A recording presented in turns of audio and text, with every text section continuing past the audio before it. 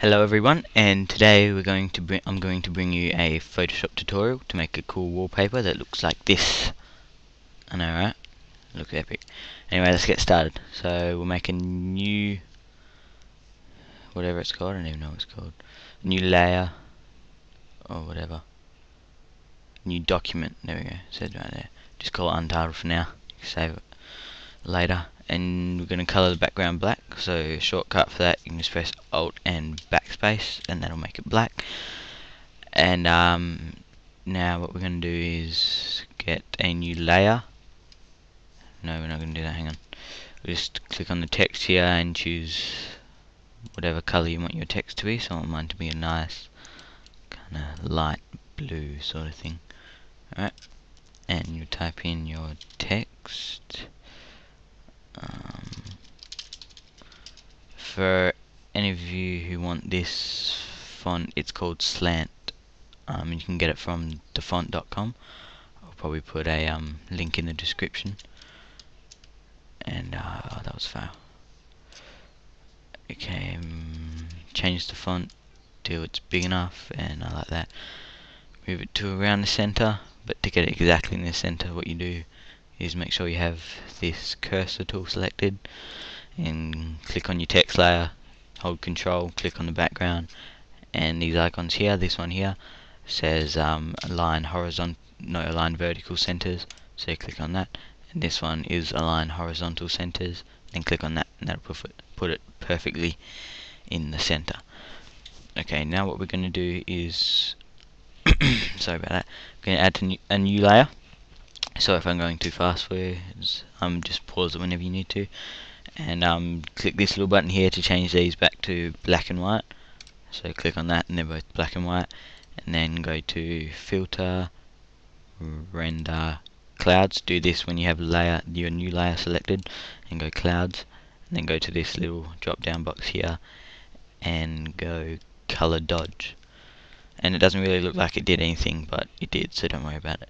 And with this still selected, go to filter, sketch and chrome, and you can copy me with the detail if you want. I just put the detail at 5 and the smoothness at 9, doesn't really matter, and just press OK. And now what you want to do is you want to go to your text, you want to right click and go duplicate layer, or if you want you can just press Ctrl J, which is the shortcut key for it, and right click on that and go rasterize type right here, and then you can Ctrl J on that 3 times, so 1, 2, 3, and click on the second copy that you've made. So it will say your text copy to, so click on that, go to filter, blur, sorry about, oh jeez, puberty, filter, blur, motion blur, and put that as 0, and whatever distance you want, I just leave it around here for this tutorial, put it there. And then your copy 3, go filter, blur, same thing, motion blur, but change the angle to 45, and then go OK. And then the copy 4, go filter, blur, motion blur again, and just go negative 45, and it'll look like this.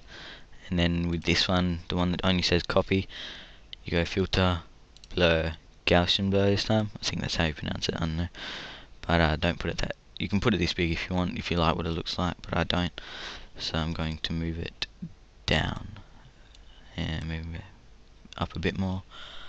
That's right, and put it there.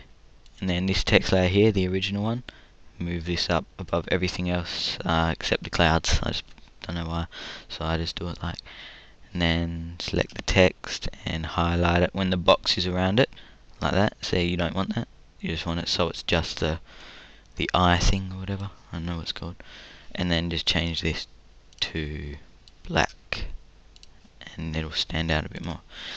And then see on the wallpaper we've got this kind of, it's like transparent and it looks like it's been chiseled. It's a different font too, but it works the same with any font. That font there, if you like that, that's called Blade 2. You can get that from thefont.com as well.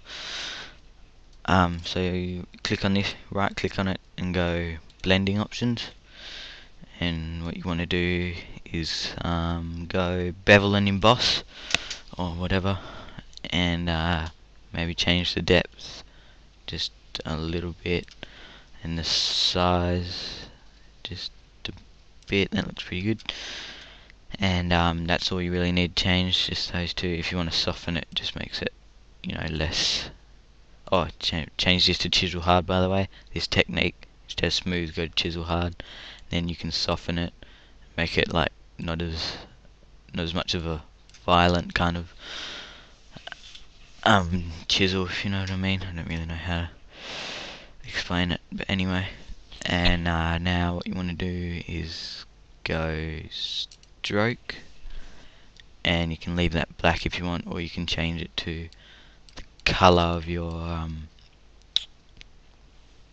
the chrome clouds behind it, but I just leave it at black because it looks pretty good. And leave the opacity at 100 on that one. Go back to, oh no, don't worry, go to drop shadow and move the distance a little bit to give it that kind of 3D look. You know, it looks really cool. The size, increase it maybe just a little bit, because all shadows aren't the exact outline of the object that it's, you know, I can't talk today. Sorry, you know, the object that's being shone on, and then the shadow behind it's not the exact shape of that.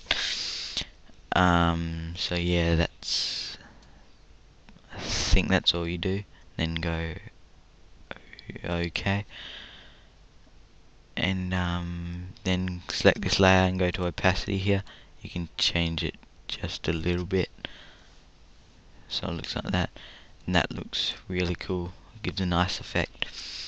And then if you want to, you can add some more stuff. I've just got some flames from a GFX pack that I've downloaded, and I'm going to release a GFX pack when I get to 100 subscribers. Might not seem like much, but you know, it is to me. It means a lot to have support from everyone. Okay, so if you add the fire, you just put this on top of it so you don't see that chrome effect, or if you like it, you can leave it back. And change this to screen, so it gets rid of the black and just keeps the ordinary picture. And then you can click on this, go Control U, that brings up the hue saturation, or you can just go image adjustments, and it's right here, hue saturation. I'm using Photoshop CS5 extended, so that's what I use, but this works with CS4 as well. I'm not too sure about CS3, but if you want to change the hue down, just whichever direction. I think I'm going the wrong way actually. Oh no, there you go. Choose whatever color the clouds are, or a lighter or darker color. I'm just going to leave it like that because that looks pretty cool. And then you can add sparks. I've also got this from a GFX pack. Oh, not this one, hang on. Yeah, here. Add a cool spark. Select it, Control C, Control V, and then to adjust the size and stuff, go Control T, and that'll bring up this. And you hold Shift just to make it smaller without, you know, wrecking all of this. So you just hold Shift, and it'll just make it smaller without wrecking anything else. You just put that to screen as well, and then put it over there. Looks alright. And then just press this tick when you finish with that, and that's pretty much it. Then you get this really cool effect that you have there. And yeah, that's really nice. I like it a lot, and it looks really cool. And on your desktop, it's a magnificent effect. We can also add a lens flare if you would like, if you have it from a texture pack. But I mean, not texture pack. I was thinking Minecraft. A GFX giveaway or something, or if you've made your own, or you can go. Can't really remember. Let's see here. it's in render. Yeah, there we go, lens flare. And we can just go OK on that. And no, what did I do? Make a new layer and then do that. Filter, lens flare, whatever, knobber.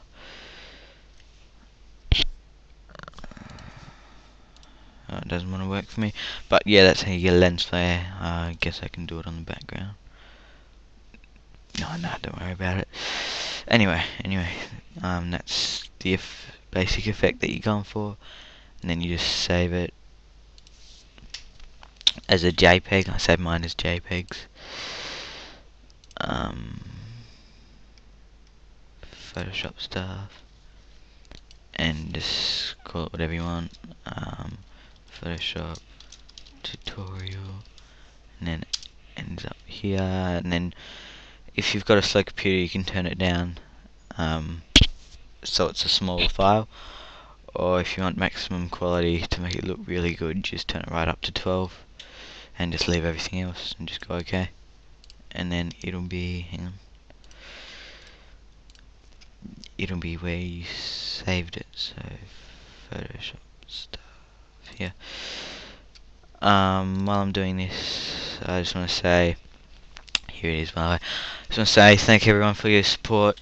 Comment, rate and subscribe this video, and I'm also thinking of making Minecraft Let's Play, so if you're into that idea, tell me and I'll get those done, get those up as soon as I can. And yeah, I'll be putting some Cinema 4D tutorials up soon as I can as well. I've got a lot of stuff to do, and for those whose intros and logos are waiting, I'm sorry, there's a school excursion and I'm leaving soon. If I can get this uploaded today, then I'm leaving the next day. So I'm leaving on the 30th of July and I'll be gone for 2 weeks. So there will be no videos uploaded or anything during that period, no intros or anything, and I think I'm just going to stop for a while because I'm fully backed up with everything, and yeah, I'm just trying to get everything done. So sorry to everyone who's waiting for an intro or a logo or a YouTube background or something.